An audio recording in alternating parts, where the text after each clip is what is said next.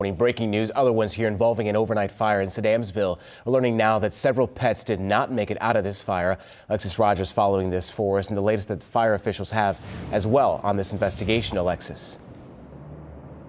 Hey, good morning to you, Colin. We actually just got done talking to the landlord and the tenant who lost a lot of things in her apartment. She was in the second floor rear apartment of this building. There's 3 apartments overall. And so she was pretty distraught, didn't necessarily want to go on camera, which we understand that as well.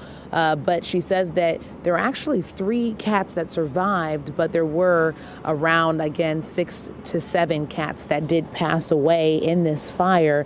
Now, all of the smoke detectors were working, which is why the fire officials were able to come out here pretty quickly.